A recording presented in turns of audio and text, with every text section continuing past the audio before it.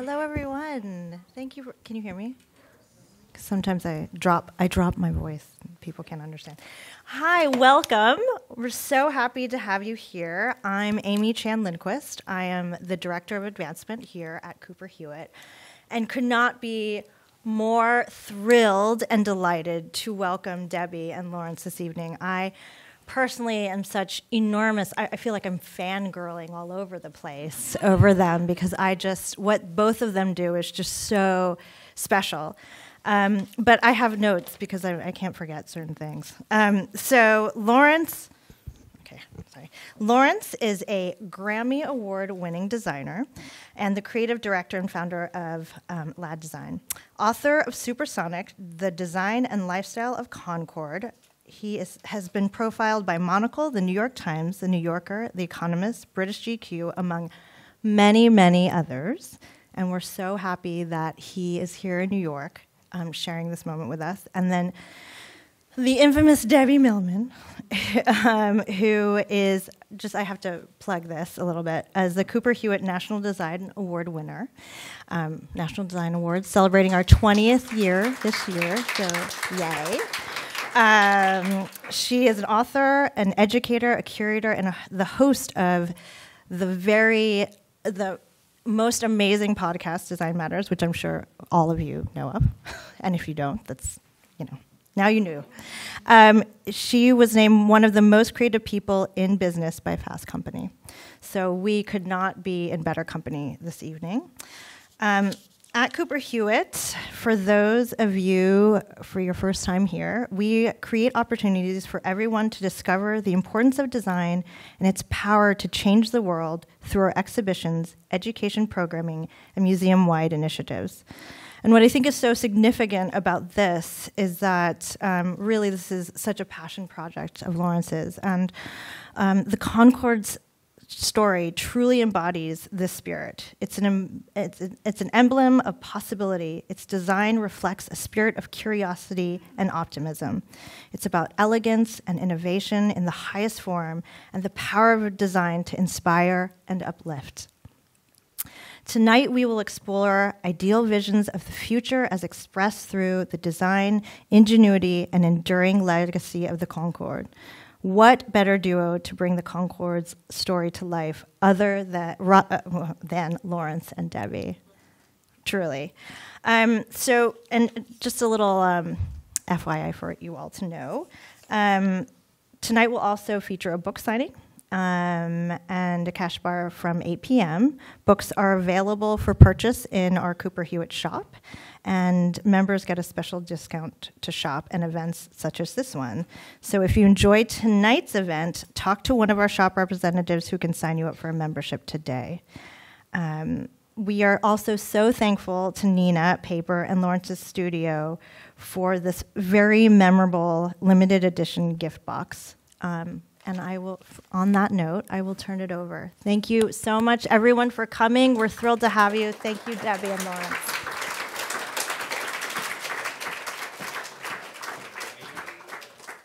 Well, I just wanted to thank, of course, the Cooper Hewitt, my dear friend, Amy Chan Lindquist, the wonderful and inspiring Debbie Millman for being here. It's really fantastic to have you here tonight. And of course, our partners in making these special gifts for you tonight, Nina Paper and LCP Printing, which we're going to talk about that, the gift a little bit in a more. And most importantly, I wanted to thank all of you guys for coming out on a very humid Monday evening. So it's really, really special that you're here tonight to me, because it is a passion project and a labor of love. But really, we're not here exclusively to talk about an aircraft tonight. What we're really here to talk about is the power of design to unify, inspire, and uplift.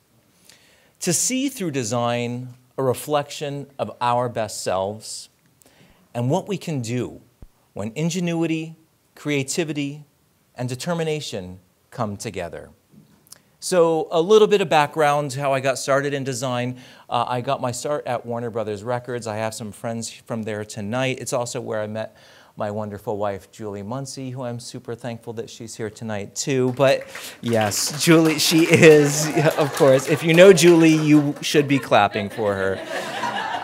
But it's where I got to start working with artists such as the Red Hot Chili Peppers and 20 years with Wilco and the Silver Sun Pickups, Herbie Hancock, Esperanza Spalding, and so on. And it came to be not just a point of work, but an understanding that music serves as this crucial and critical point where we understand who we are as humans. No matter what continent you are on and what culture, music really helps you access that vital human connection. And art from music is what really provides the articulation of that experience. It provides evidence of being human. And it's really interesting as a designer who does artwork for music, you have the capacity to connect with people through that connection of design and music. And through creativity, you have the capacity to hopefully make a difference in other people's lives. But then this thing came along, and I am absolutely embracing of technology, which it's wonderful that we have these devices where you can listen to any song, anywhere, anytime, any place, and it gives us wonderful access, but it's drastically changed the way we access and our relationship to music and the way we discover music and the way we understand music. And design, it has changed our relationship to music as it pertains to design. So it's really caused a necessity for creative adaptation. And adaptation is really what the Concorde story is all about. It's about facing a challenge and answering it through creative solutions.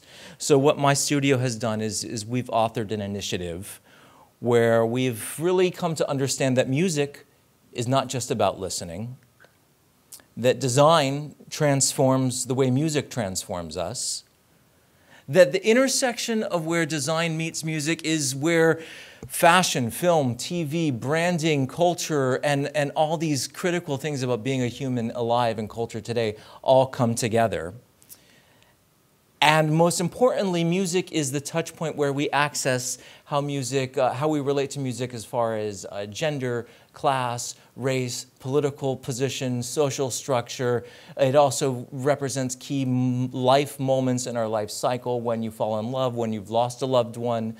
Music is this kind of core touchstone to all of us around the world. And as our relationship through technology has changed as vis-a-vis music, our relationship to music as it is in design has changed too. So we've authored an initiative where we're compelling design students across the world to uncover different ways to deepen the relationship to music through innovation in design, such as how do we experience and engage with music, uncovering the life cycle of design of music, the visual translation or interpretation of music, and of course, curation and discovery of music. And it's called Designing the Future of Music, and it's manifesting as a design master's program at the California College of the Arts and the Royal College of Art in England.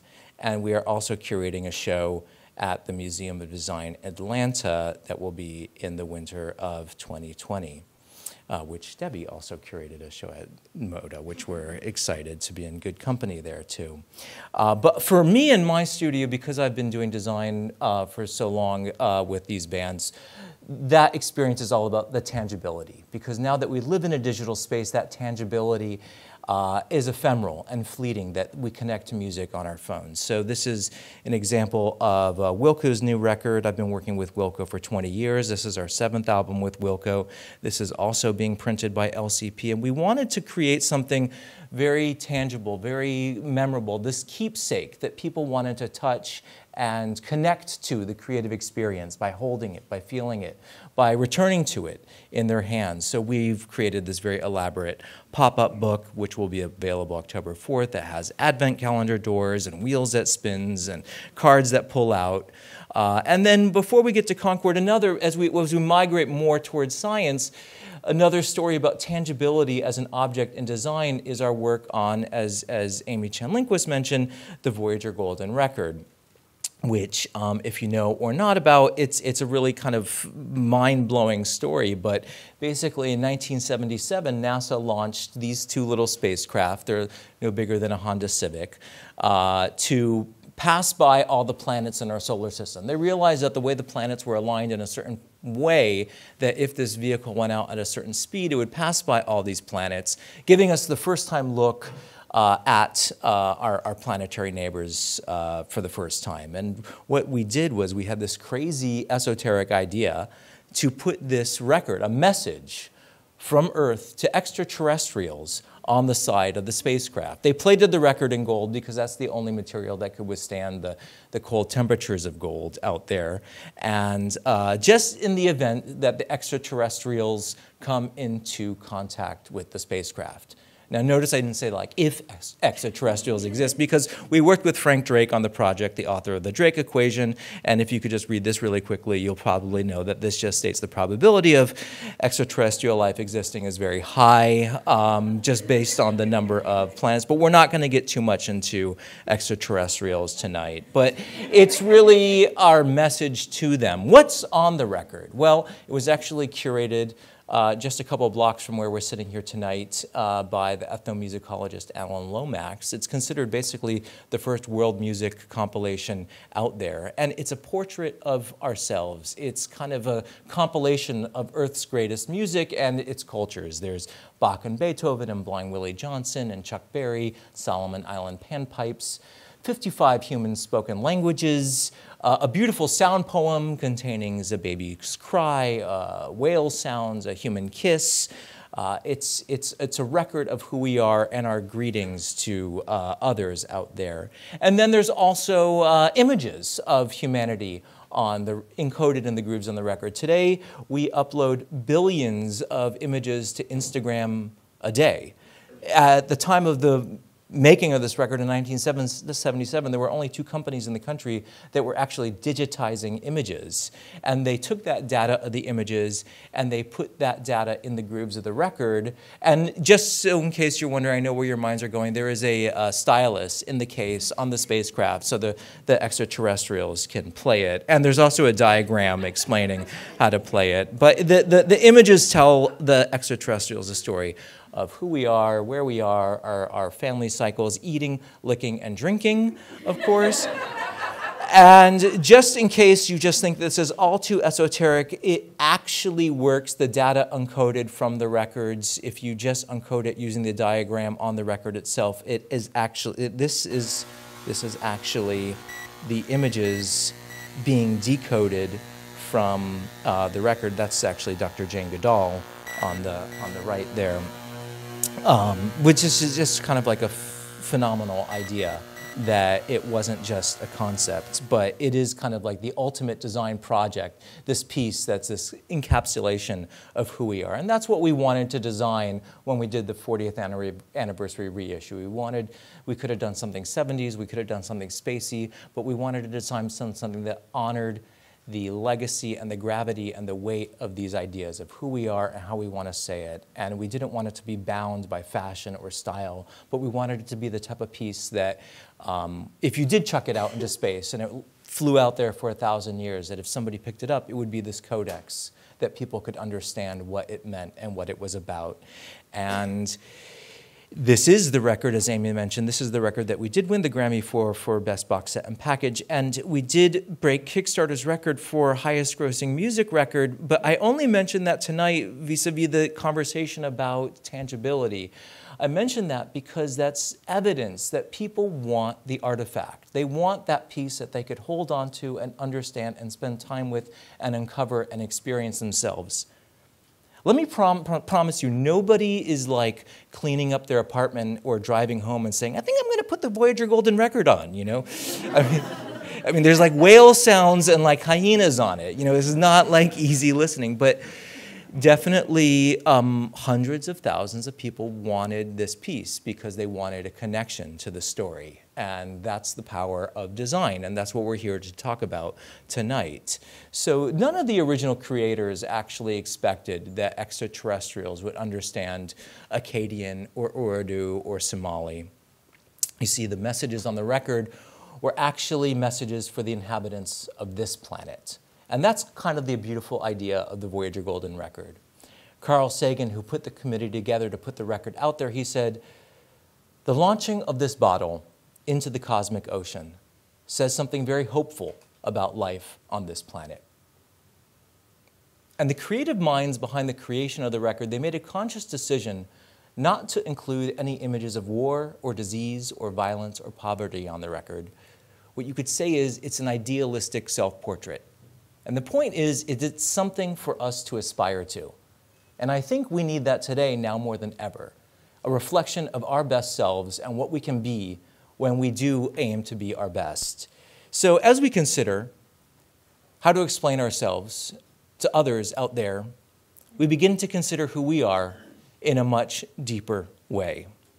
So this is the vehicle assembly room at Jet Propulsion Laboratory out in Pasadena, in my home town of California, home state of California.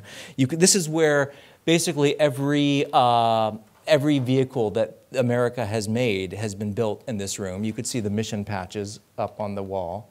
And everything in this room has been built with a great sense of inspiration and a great sense of creativity. And as you walk into the room at JPL, there's this sign that says, "Dare Mighty Things." And it's something that I think that we can implore ourselves to do, whether you're a designer or a writer or a teacher.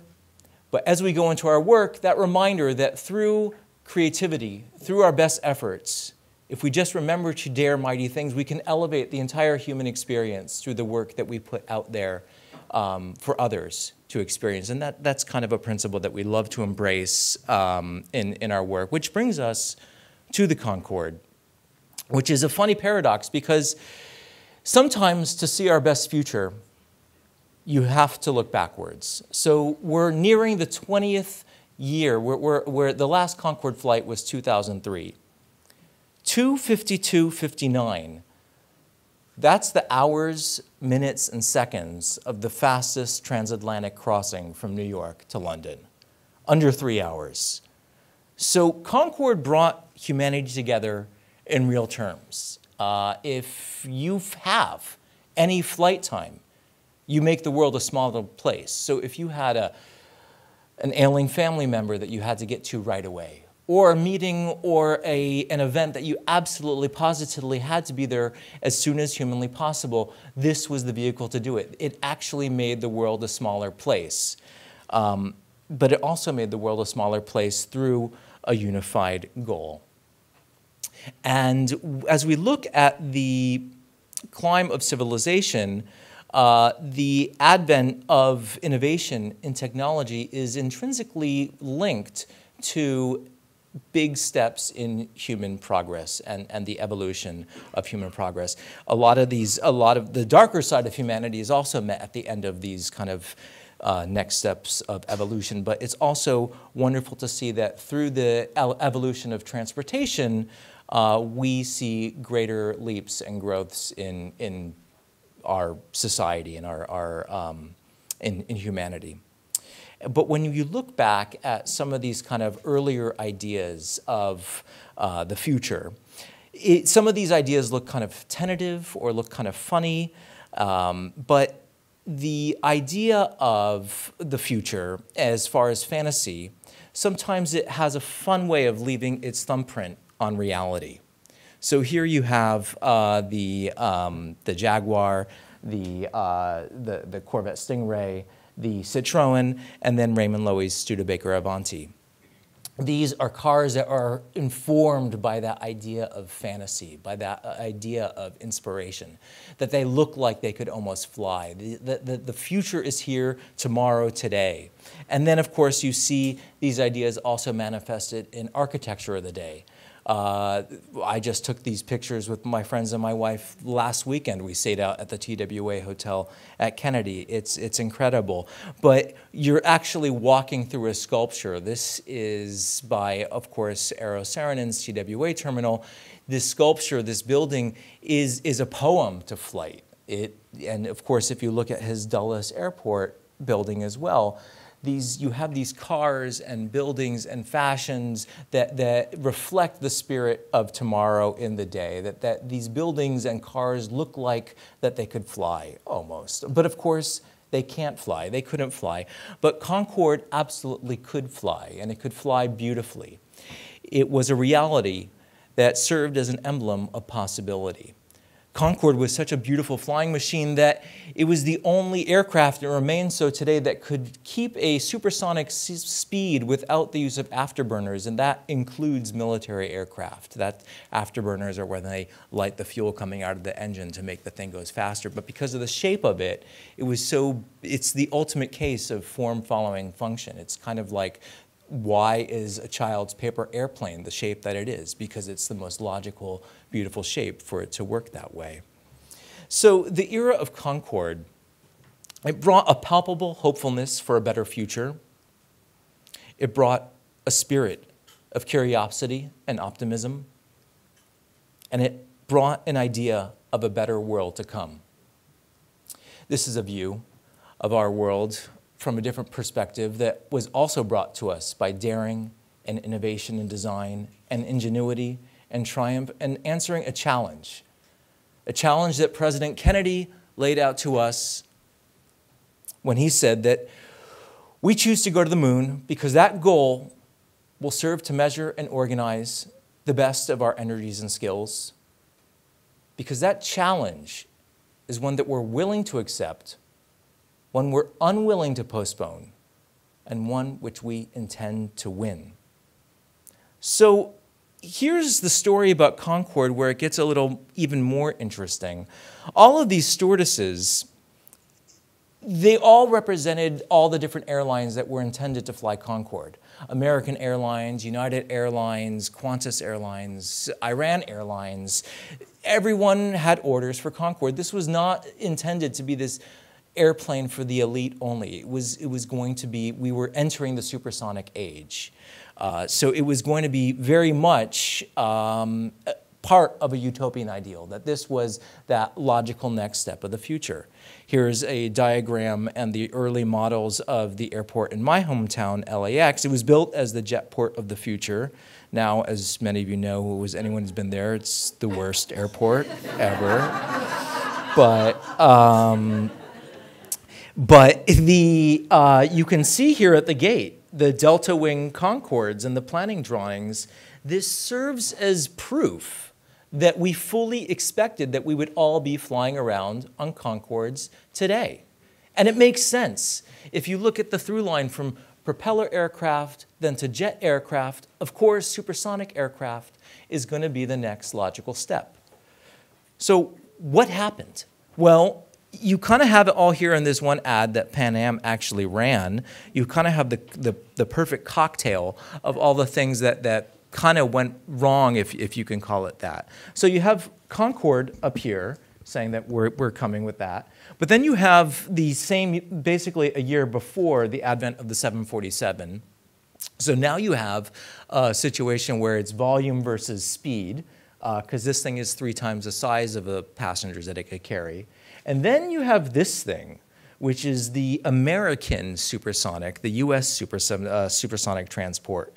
And basically, America said, like hell, we're going to let the Europeans win at the next stage of supersonic transport. I mean, this is not some like anti-industrialist American thing that I have. If you read that mouse copy in the bottom there, it says, the United States supersonic transport to be built by Boeing Company and General Electric Engines is part of a joint U.S. government industry effort to maintain American leadership in commercial aviation. So basically, we had to win, and if that didn't mean, not only did we have to win, but nobody else could win at the same time.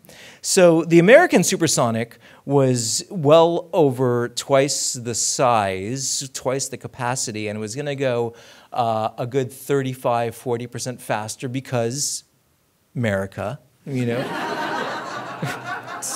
Got to be bigger and faster. I mean, let's just talk about it. We never finished. It got too expensive, and it got too unwieldy. The Soviets actually did build one. They actually got to flying the Tupolev before Concorde. So I'm always careful. It was Concorde, you kind of have to say, was the world's only luxury supersonic airliner, because believe me, this was not luxurious.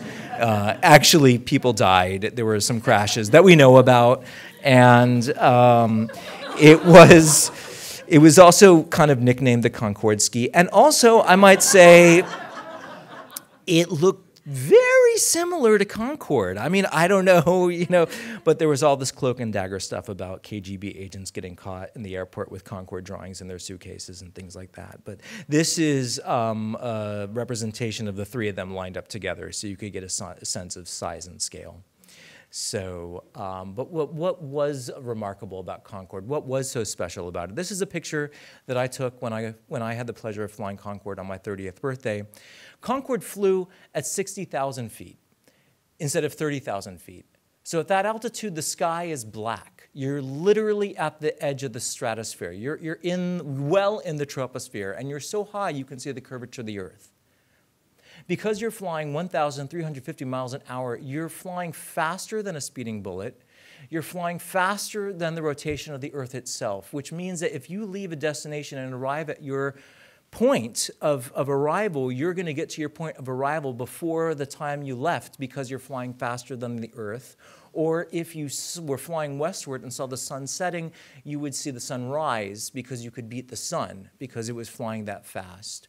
Or if you were flying and saw a regular airplane 30,000 feet below you going in the same direction, that airplane would appear to be flying backwards because you were flying twice the speed.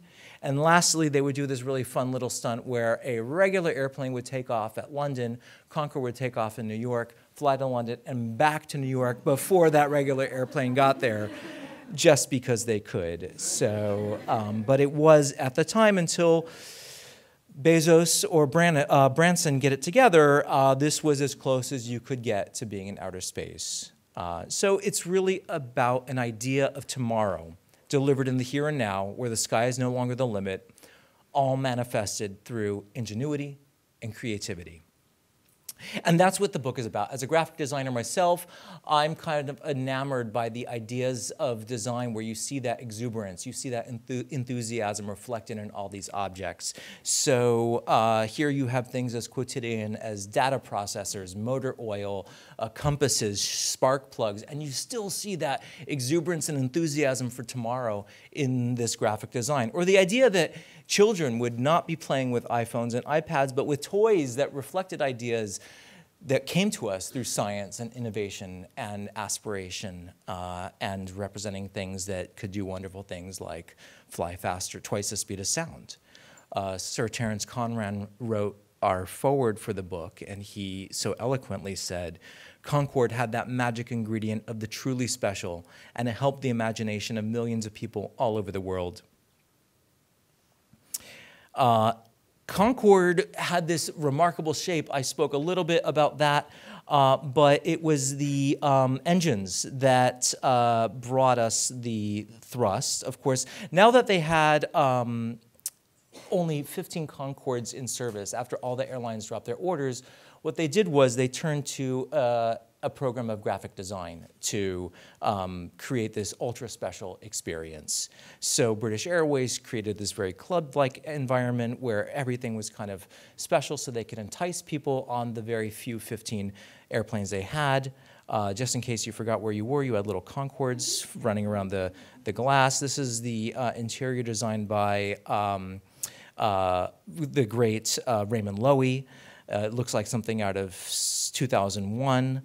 This was the silverware, also designed by Raymond Loewy.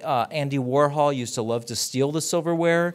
And if you were sitting next to him and weren't taking your silverware, he would take your set. He was known to be a pack rat.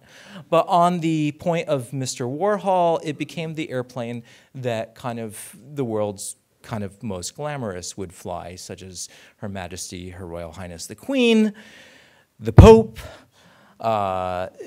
heads of state and heads of rock, Jacques Chirac and Mick Jagger.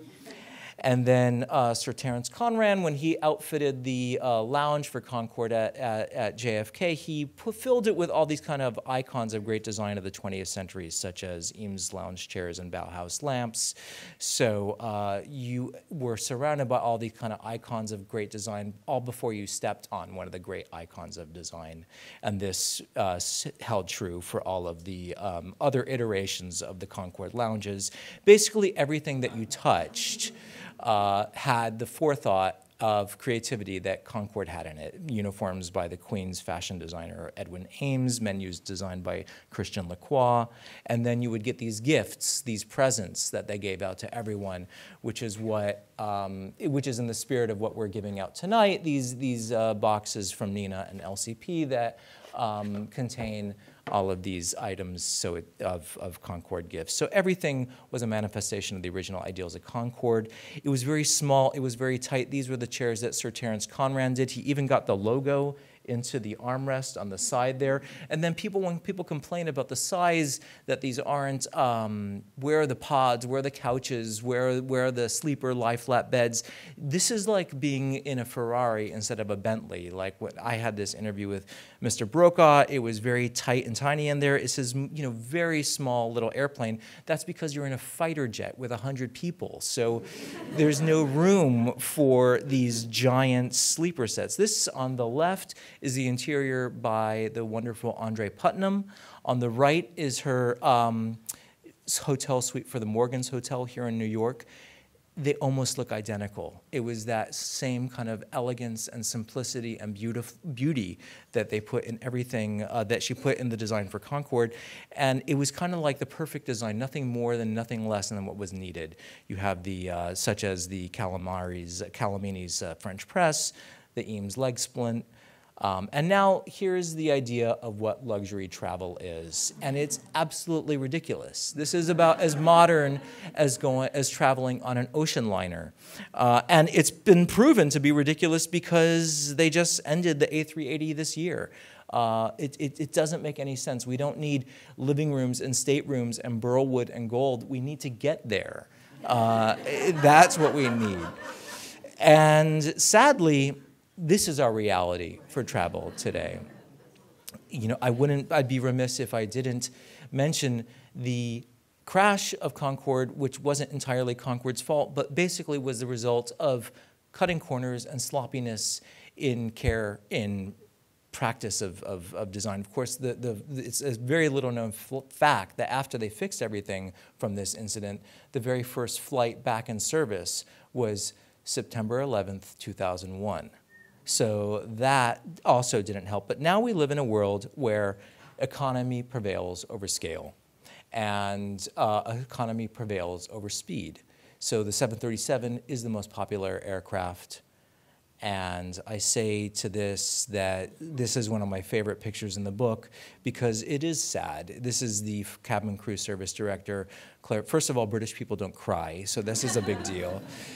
But also the idea that we can do better. That we can do better because in our history of design progress, we rarely go backwards. Or as Andrée Putman so eloquently put it, to not dare is to have already lost.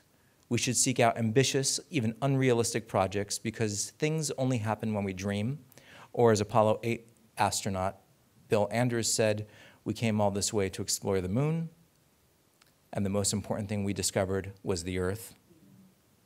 So the last thing I'll say on the view from 60,000 feet is, can we return to these ideas of progress, be it the fight against cancer, access to clean water everywhere, literacy, design that leads to a better understanding of each other and our best selves? We have the capacity, we have the obligation to engineer and realize the future that we should have today and tomorrow. It's time to show the world that kind of future again. Thank you very much, everyone.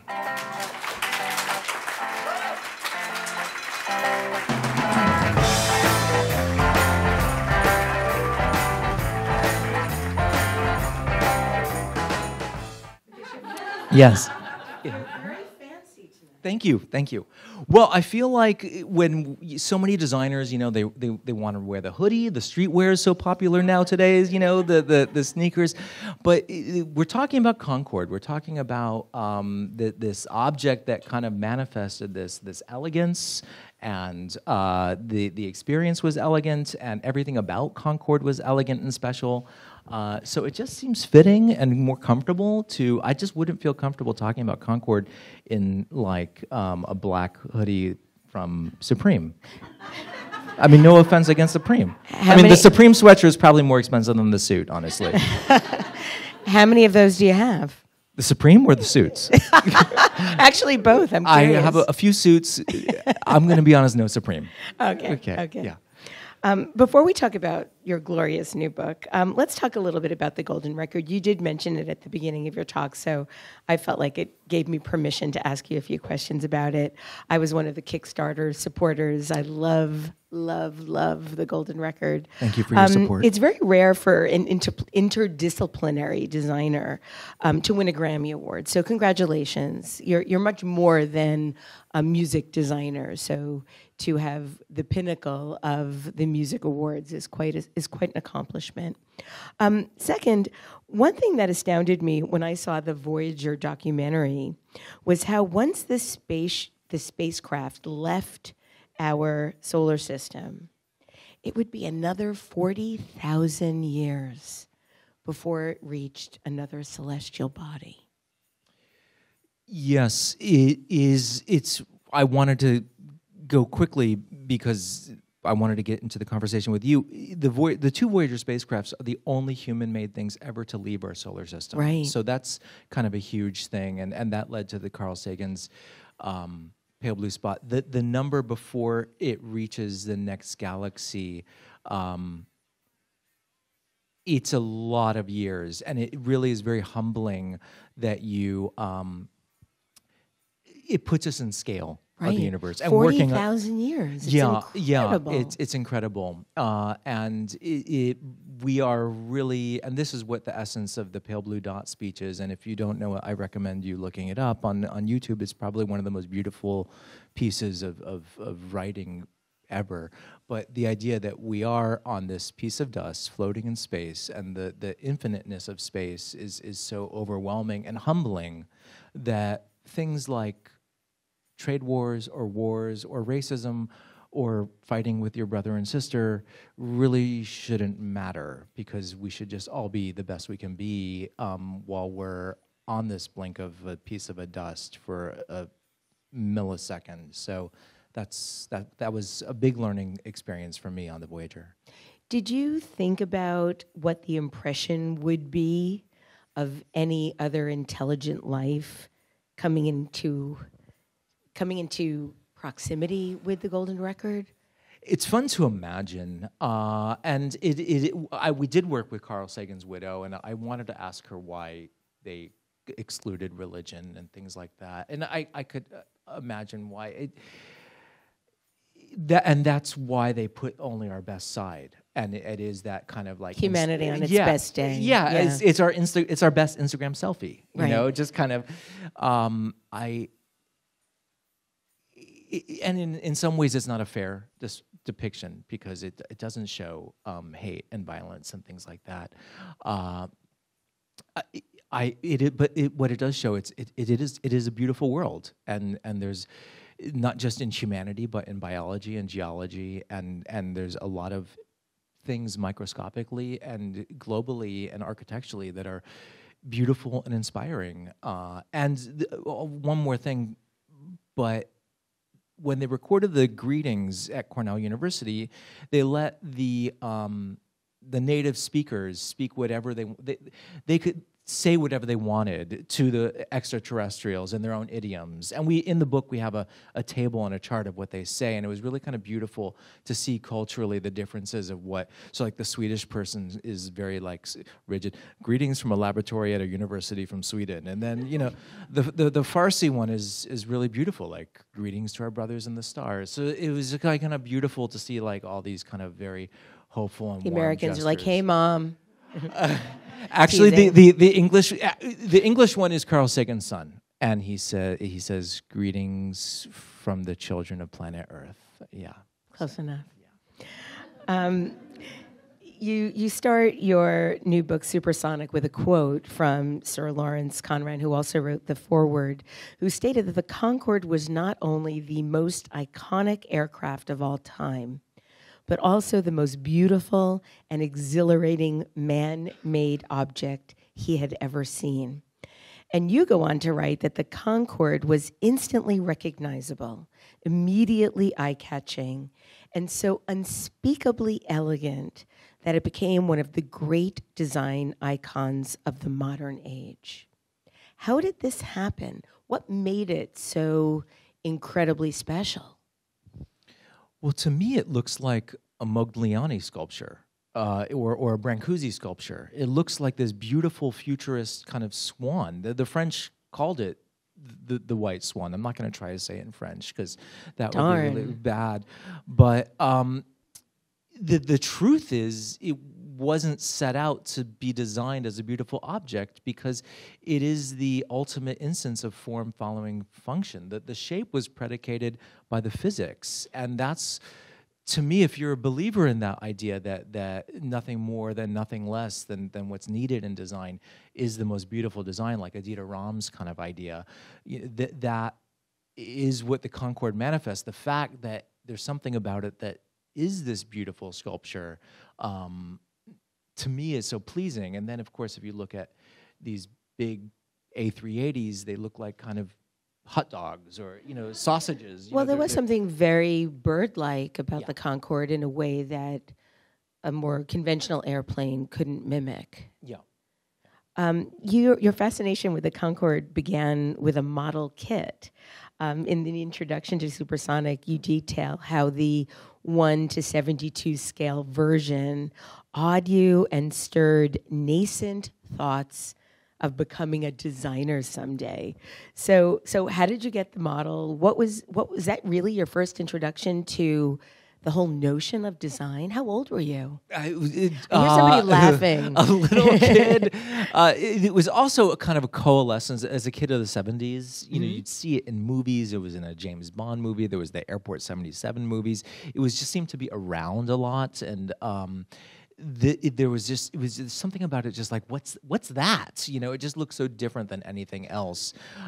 Being that young, I didn't know until I was a much older designer or at California College of the Arts that I even came to understand what graphic design was.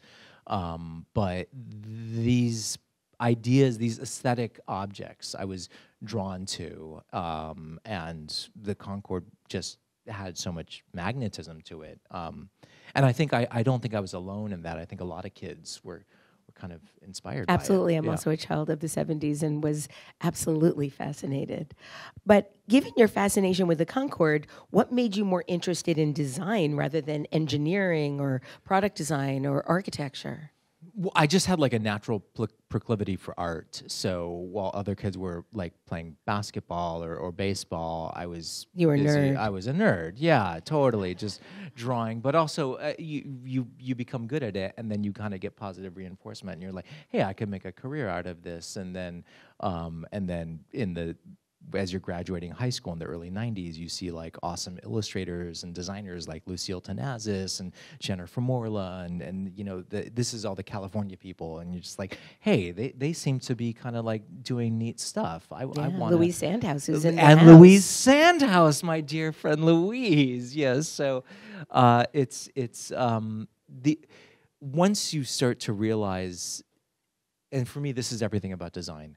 Once you start to realize that you can make an impact on culture and make an impact on other people's lives, that's really fulfilling for me as a designer. And that's what the music stuff is all about, that you can, through a poster or an album cover or maybe an airplane, that you can make someone smile or an x-ray machine or whatever, but you can elevate the life we live in. And that was a practical application of art that was really fulfilling, that I wanted to go for. So you've not only written this book, you have quite a collection of Concorde memorabilia. I understand you have a collection of over 700 items. So, yeah, more or less. Audience, I would like you to know that he's looking at his wife. Yeah. Lawrence is looking at his wife for approval here. Thank goodness for the storage unit down below. Yeah. So what kind of things did you have? When did you start? How did you find the things? What's the most you've ever paid for something? Truth be told, I got started on it a while ago, and I had to calm down. I've had the objects for a long time. Lawrence's wife is nodding vigorously. So now the stuff is a little bit more expensive. When I was buying, though, it wasn't that. But the Raymond Loewy all the objects in the book are from my collection. So, and then of course most of my collection is the graphic design and objects like that. But there are people who have more and more expensive stuff. There are people who have like engines and tires and like there's a guy in somewhere in Idaho that has like the nose and wow. Yeah, so there's quite a lot of Concorde memorabilia to collect, and some of what I saw is just magnificent. You showed some of the work that Christian Lacroix did with the menu. There were stamps, matchbooks, flasks, luggage tags, lighters, and then other art items that were on board and not really intended to be given out, but as you mentioned with Andy Warhol, that were outright stolen. Menus, dinnerware, napkin rings. Did you steal anything when you were on your trip? Yeah, I brought a duffel bag with me on my flight. I'll be honest with you. My flight was 2 months before the last flight. It was also post 9/11, so I had plastic cutlery, so that was kind of sad. But honestly, Debbie, it was really more about just taking it in. I didn't have the heart to like walk off with a plate or anything like that, So I took like some coasters and things and stationery and things like that. Yeah. And a seat. No. The truth comes out. I took my memories. I want to talk a little bit about your flight in a moment, but when the Concorde was in 2003, it cost $12,000 to fly round trip on the Concorde. What did it cost when the Concorde first started flying in 1969? About that equivalent, adjusted for inflation. So do you know what that would be now? I figured it out. Oh, you did? I did. Okay. I did. For this interview. I thought I would surprise you. Yeah. $82,000. Wow. $82,000. It was such a... Now, I'm not a math whiz, so it could be wrong, but I did I put in the number and inflation from 1969, so... I talked to a lot of people who've flown it, and because it was basically what in business they call a lost leader. They would some tickets were... Sometimes you could be on there like with 4 other people. Unfortunately, it was not commercially viable. One of the things that I loved seeing in your book were some of the vintage pictures of how people flew back in the 60s and 70s. And it was so glamorous. I don't know if anybody noticed, there was a tweet that went viral today of a man with bare feet using his toes to navigate the on-flight television system. And he had a dog under him on the flight, and I thought, gee, we've come really far. Really far since then. As mentioned, we just stayed at the TWA hotel last weekend. Julie and I were checking out. We were saying goodbye to the room. They have the playlist is perfect. The ambiance is there. Stewardesses are dressed up in uniform. And then we see this gentleman with his bare feet up. And I'm like, you're ruining the whole thing for everyone. Like, can we just have some dignity and just it's about making a good experience for others, and you may want to be barefoot. I get it, but come on. I mean, one of the few things that we still dress up for as an organized group is the opera, but even there you see quite a range of outfits and fashion. Do you think it's because we feel that the airlines have so little respect for us that we feel that we don't need to reciprocate? I'm just so curious about the change in sort of the zeitgeist about how we travel and how we present ourselves while we're traveling.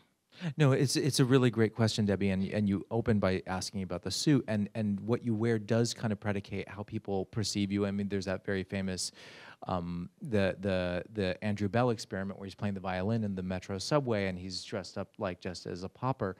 I think it's because we live in an era where people give zero cares as to what I thought you were other going to say people- zero Fs. and Zero thought that would've Fs. been I want to good. keep it clean here at the Cooper Hewitt. This is a federal institution.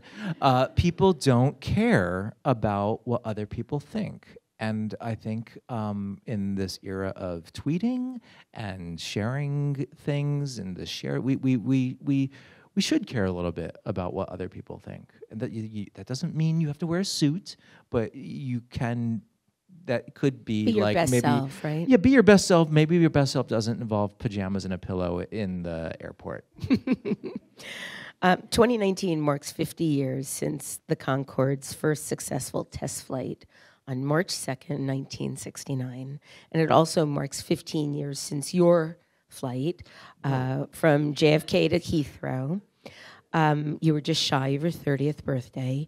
At that point, Concorde announced that the service would be ending.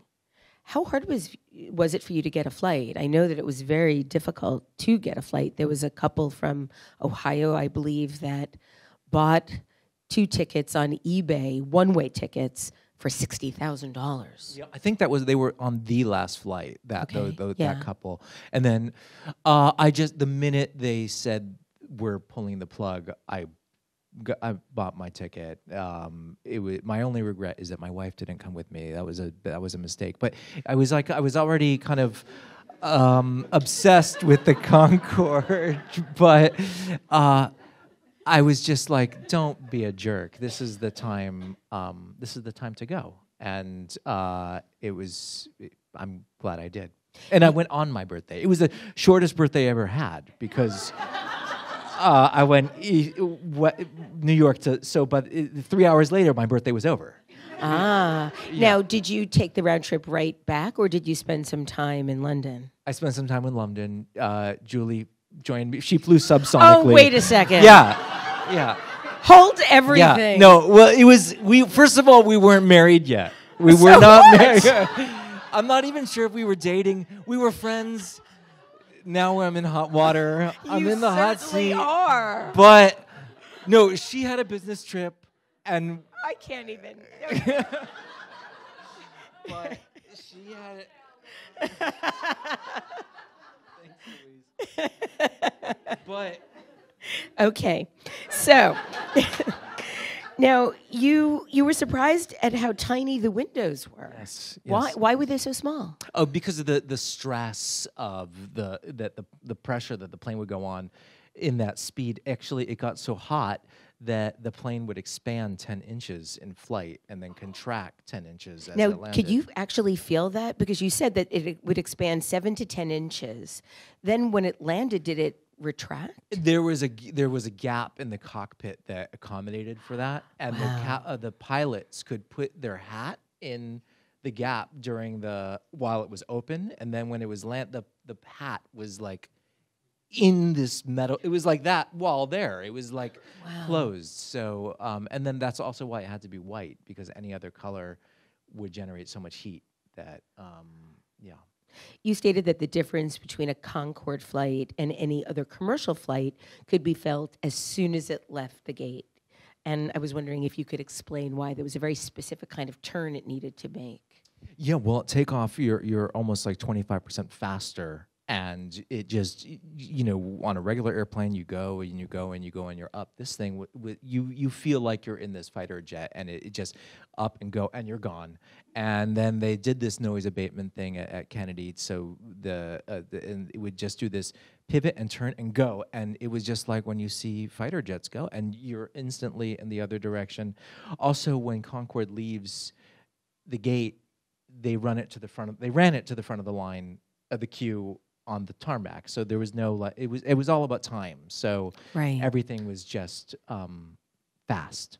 And you've said that breaking the sound barrier was barely noticeable, and you only heard it because you were watching and listening for it. So what was that like?